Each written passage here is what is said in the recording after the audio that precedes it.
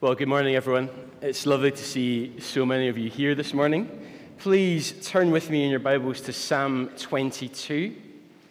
Psalm 22. You should find it on page 457 of the Bible that you were given on your way in, if you were given one. 457.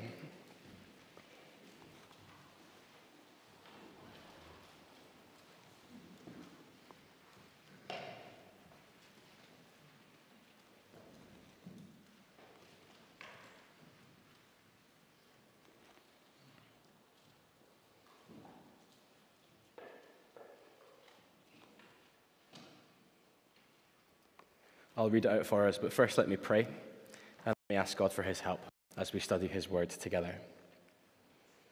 So, Father, as we read and meditate on your word this morning, our prayer is that you would show us Christ, show us his love, show us his forgiveness, and feed us his words in order that we might love you, obey you, and sing to others of your goodness and glory. And we ask these things in Jesus' name. Amen. Psalm 22 reads, my God, why have you forsaken me? Why are you so far from saving me from the words of my groaning? Oh my God, I cry by day, but you do not answer, and by night, but I find no rest. Yet you are holy, enthroned on the praises of Israel. In you our fathers trusted. They trusted and you delivered them. To you they cried and were rescued. In you they trusted and were not put to shame. But I am a worm and not a man, scorned by mankind and despised by the people. All who see me mock me. They make mouths at me. They wag their heads. He trusts in the Lord. Let him deliver him. Let him rescue him, for he delights in him. Yet you are he who took me from the womb. You made me trust you at my mother's breast. On you was I cast from my birth, and from my mother's womb you have been my God. Be not far from me, for trouble is near, and there is none to help. Many bulls encompass me, strong bulls of Bashan surround me. They open wide their mouths at me, like a ravening and roaring lion. I am poured out like water, and all my bones are out of joint. My heart is like wax. It is melted within my breast. My strength is dried up like a potsherd, and my tongue sticks to my jaws. You lay me in the dust of death. For dogs encompass me, a company of evildoers encircles me. They have pierced my hands and feet. I can count all my bones. They stare and gloat over me. They divide my garments among them, and for my clothing they cast lots. But you, O Lord, do not be far off. O you, my help, come quickly to my aid. Deliver my soul from the sword, my precious life from the power of the dog. Save me from the mouth of the lion. You have answered me from the horns of the wild oxen. I will tell of your name to my brothers. In the midst of the congregation, I will praise you. You who fear the Lord, praise him. All you offspring of Jacob, glorify him and stand in awe of him, all you offspring of Israel. For he has not despised or abhorred the affliction of the afflicted. He has not hidden his face from him, but has heard when he cried to him. From you comes my praise in the great congregation. My vows I will perform before those who fear him. The afflicted shall eat and be satisfied. Those who seek him shall praise the Lord. May your hearts live forever. All the ends of the earth shall remember and turn to the Lord, and all the families of the nations shall worship before you. For kingship belongs to the Lord. He rules over the nations. All the prosperous of the earth shall eat and worship. Before him shall bow all who go down to the dust, even the one who could not keep himself alive. prosperity shall serve him. It shall be told of the Lord to the coming generation. They shall come and proclaim his righteousness to a people yet unborn, that he has done it. Amen. Well, please keep those words open to you as we look at them together. This morning we're listening to the last words of a forsaken king facing his own death. Throughout history, we'd be able to read of monarchies that have been abolished by the people, kings that were cast aside as the rightful ruler was rejected by his people. And here this morning in Psalm 22, we hear the words of not just one king, but two kings, born around 1,000 years apart from one another. We hear the words of King David, a king who was deserted, derided, defeated, staring at the reality of his own suffering and death. But as we've seen so far in the Psalms, King David's words describe situations which foreshadow the experiences of King Jesus, born 1,000 years later, as King Jesus too is deserted, derided, defeated, stares down at the people who have nailed him to the cross. See, the tragedy of Psalm 22 is that in rebelling against King David, in rebelling against King Jesus, the people are rebelling against the king that God has given them to rule over them. This is not the rejection of a king who is a tyrant. This is the rejection of God's good king, a denial of his rule over them as his people. Not only that, but in verse 1, both King David and King Jesus cry, my God, why have you forsaken me?" It's as if King David writes the prayers that the eternal King Jesus will pray on the cross 1,000 years later. And so God's king appears to be forsaken by both his people and by God the Father. There is so much at stake here in Psalm 22.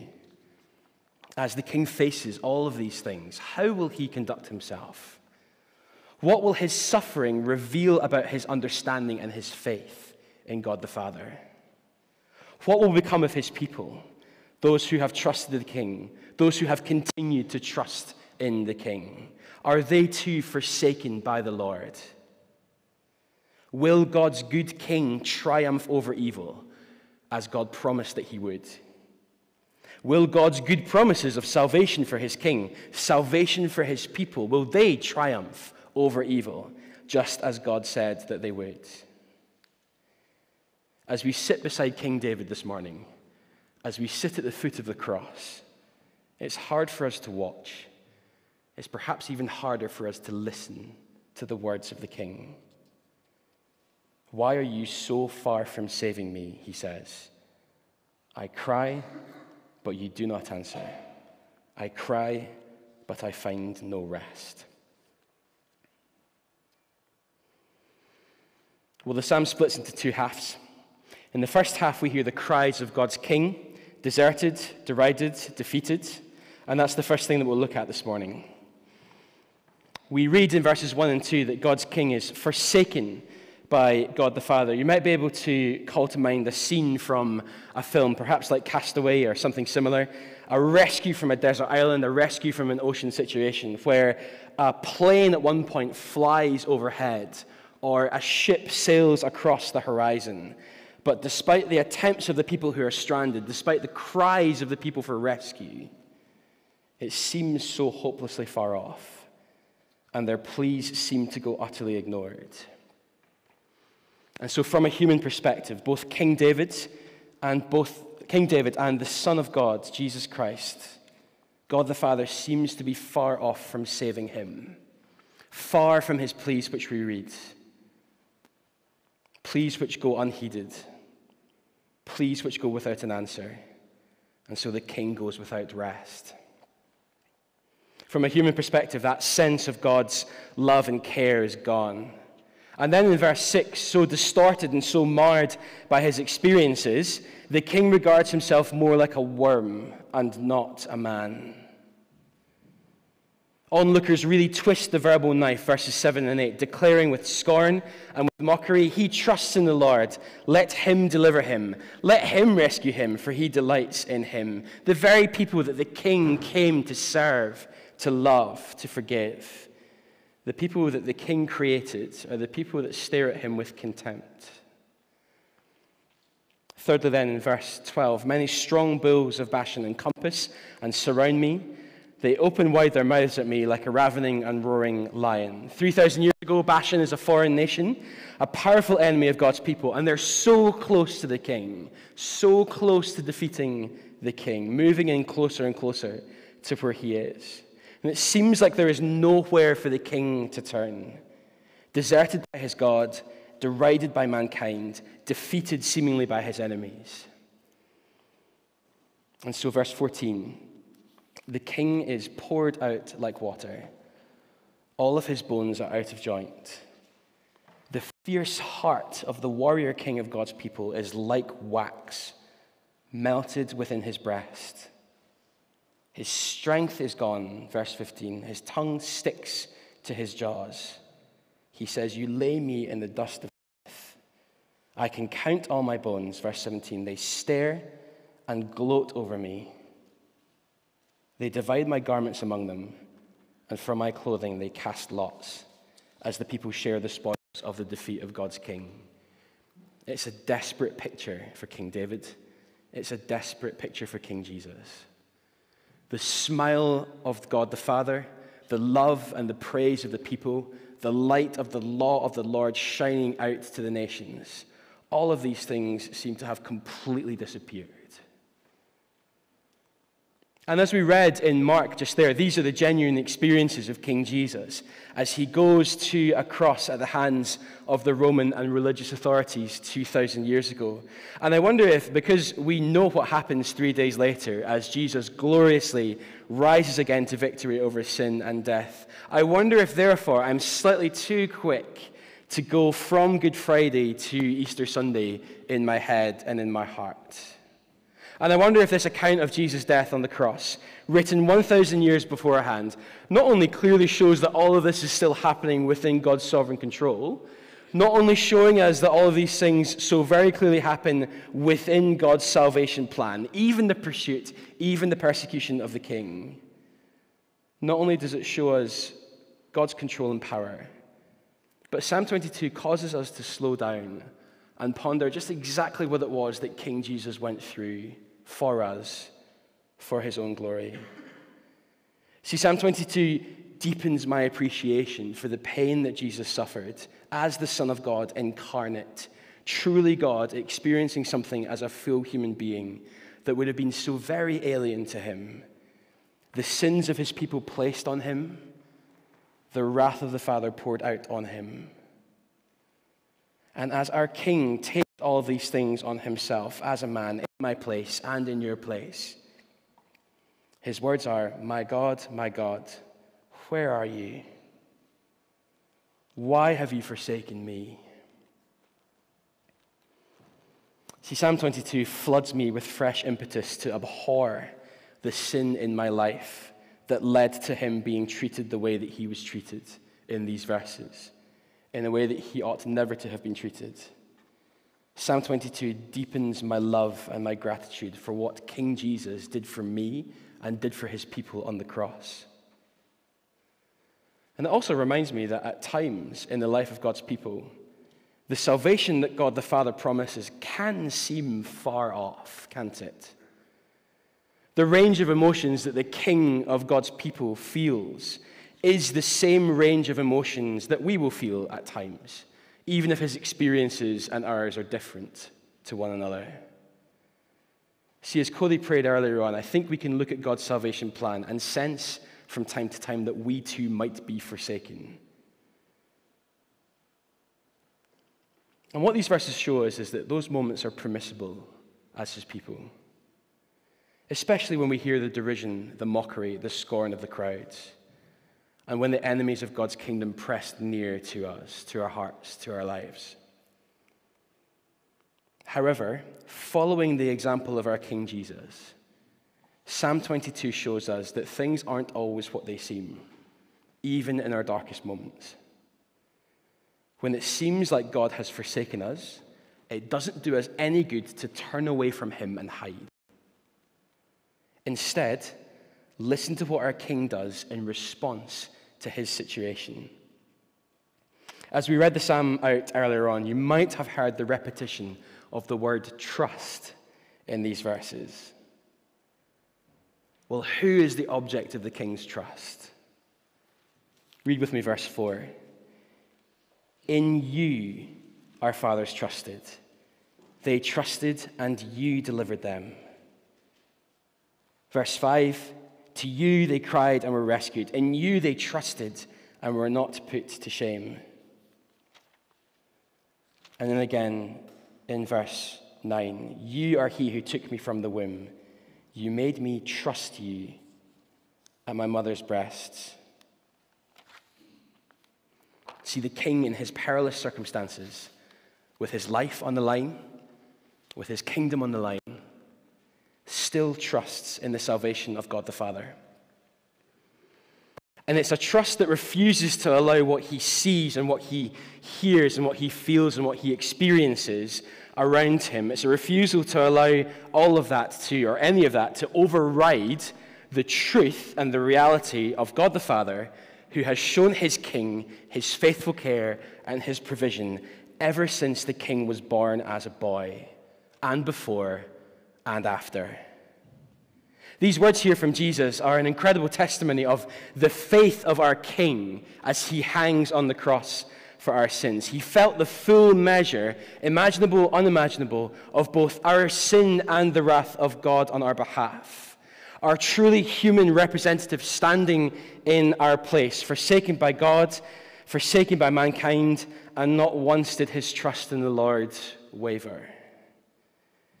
Here is the king who is prepared to selflessly suffer, not one who is interested in his own gain, but one who is truly for the people for whom he fights.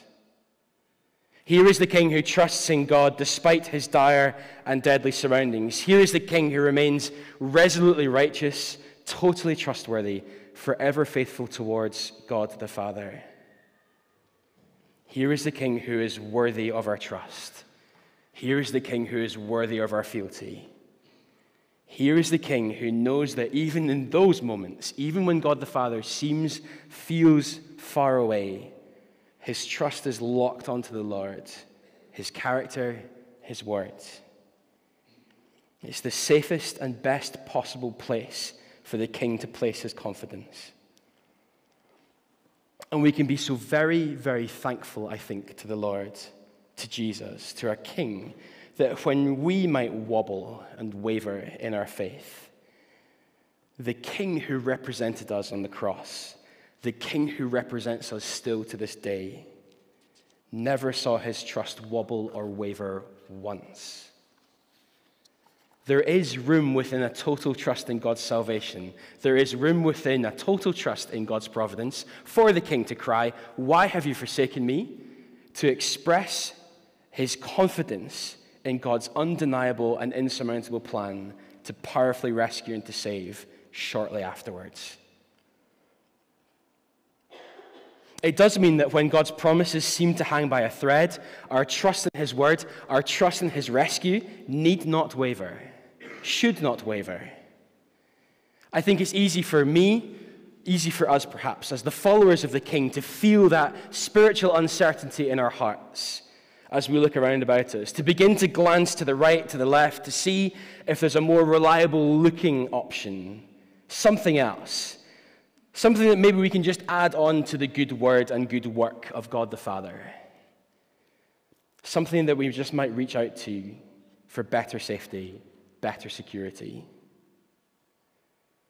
And yet King Jesus would say there is no such thing. Our King's example here would be to hold on to the salvation of the Lord with both hands, even in moments of perceived desertion, derision, defeat, doubt, and death. See, we can look back throughout God's word, time and time again, as often as you like, to see that God has not been far off. He has never been far off, even if he has seemed so. And those examples push us and prompt us to follow our King's example and to trust in God's salvation. So how do we respond to this? Well, with our remaining time, let's now turn to the second half of our psalm. Verses 20 and 21. Let me read out how they literally read. Verse 20 and 21 reads, "Deliver me from the sword, deliver my precious life from the power of the dog, save me from the lion's mouth and from the horns of the wild oxen." And then just very simply the words, "You have answered me." It's a very deliberate echo of verse 2, except inverted wonderfully. The king knows that his bleak circumstances are not the end of the story. We go from God perceivably not answering to then, in verse 21, a certainty from the king that God has and will answer his cries. Why is that the case? How can the king be so confident? Well, verse 24. God the Father, our Lord, has not despised or abhorred the affliction of the afflicted. He has not hidden his face from him, but has heard when he cried to him. As the king bore our sins on our behalf, God the Father looked on the Son, looked on the sacrifice of the Son, and did not despise or abhor Jesus, did not hide his face from him, but heard Jesus, accepted his sacrifice on the cross. The work was finished, as we'll shortly sing, and raised him to eternal life days later. But that moment on the cross, that moment in history, was the moment where God the Father really did pour his wrath on the sin of humanity and also continued to steadfastly love the sin bearer, Jesus. God's king trusts in his heavenly Father's rescue. God's king trusts in his heavenly Father's resurrection from the dead, where Jesus would soon be placed back on his royal throne. And so the psalm goes from weeping in the first half to worship in the second half. Isn't that the story of our suffering, either in this life or the life to come? So I said at the start that these were the last words of the king before his death, but we know that these were not the last words that he ever spoke, don't we? Listen to him leading our sung praises in verse 22. The king says, "I will tell of your name to my brothers. In the midst of the congregation, I will praise you. You who fear the Lord, praise him. All you offspring of Jacob, glorify him. Stand in awe of him, all you offspring of Israel." And again, verse 25. "From you comes my praise in the great congregation. My vows I will perform before those who fear him." See, the fitting response to God's victory is to burst into the song of the king as we glorify the Lord together.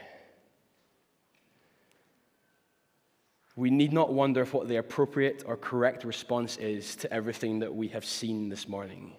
We need not wonder what the correct or appropriate response is to everything that our King Jesus has done for us on the cross.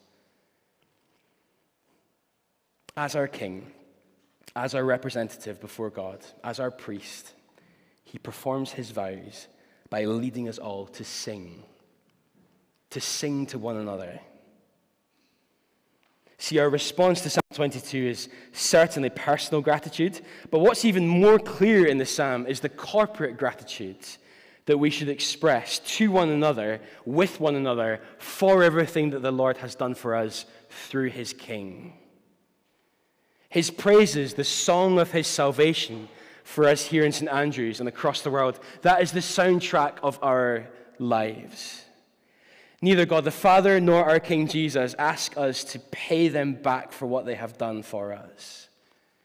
Instead, what they ask for is our trust, our loyalty, to sing his words, to sing the gospel, to sing his praises, not in a way that insensitively drowns out the desertion, derision, defeat we might sense in this world, not in a way that sticks our fingers in our ears and pretends that it's not happening and it's not real, but in a way that lovingly and powerfully reminds us of what we know to be true, what Jesus knew to be true, because God has told us that it is true and shown us that it's true throughout history. Singing to one another in this way is one of the ways that our Lord shepherds our hearts. It's one of the ways that he teaches and reteaches his people of his salvation. One of the ways in which he softens our hard-heartedness. One of the ways in which he reminds us of his power, reminds us of his goodness. But it's not just here among God's people that this song is to be heard. See, the resurrected King leads his people in singing his praises, before then leading the nations in singing his praises. Verse 27, look with me. All the ends of the earth shall remember and turn to the Lord. All the families of the nations shall worship before you. Why and how will that happen? Well, because, verse 28, kingship belongs to the Lord, and he rules over the nations. See, King Jesus was rescued for resurrection victory, not just to rule his people, but to rule the nations. The world, all of the forces that oppose God and his king, are commanded, invited by him to join in the song. From the bulls of Bashan to the dogs and evildoers that pierced his hands and his feet, Jesus says, sing along. His judgment is clear on his enemies. That was you, that was me at one point before we trusted in Jesus. But his gospel invitation to the nations that he will one day rule is clear in these closing verses. And so wonderfully, regardless of who we are, those who scorned King Jesus can sing along with King Jesus. Those who have attempted to blot the Lord's King out of history, God's response to them is to turn up the volume on the praises of his people, so loudly that the song radiates out wider and wider to the ends of the earth. And so as his people, your gospel joy and mine this morning, in response to everything we've seen in Psalm 22, in response to Jesus' death on the cross for our sins, in response to all that he went through, and all the glory that he will have and take. Our response is to take that wonderful good news and sing it to the ends of the earth. To the prosperous of the earth, verse 29, to this generation and the next, verse 30. All of us shall come and proclaim his righteousness. And what is our song? Our song is the last words of the verse, 31 there. He has done it. It is finished. Let me pray for us now before we sing in response to what we've heard this morning.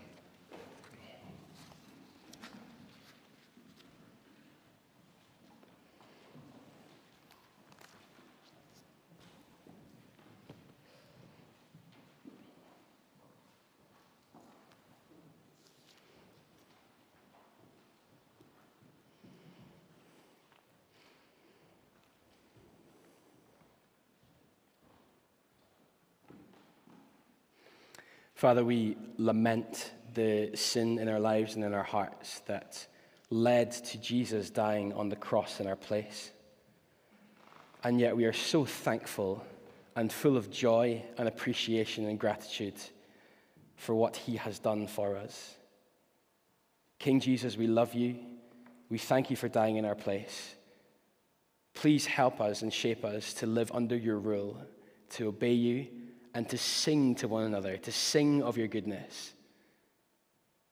Father, we pray that you would help us not just to sing to one another, as important as that is, but to take this wonderful song, the song of forgiveness and salvation, the song that you have done it to the nations. Please equip us and strengthen us with everything that we need, even in our darkest moments, even when we do not feel like singing. Give us the strength that we need to appropriately, given our circumstances, sing along with Jesus to one another, to the world. In his name we ask. Amen. Well, we are going to finish by singing, and that's one of the reasons why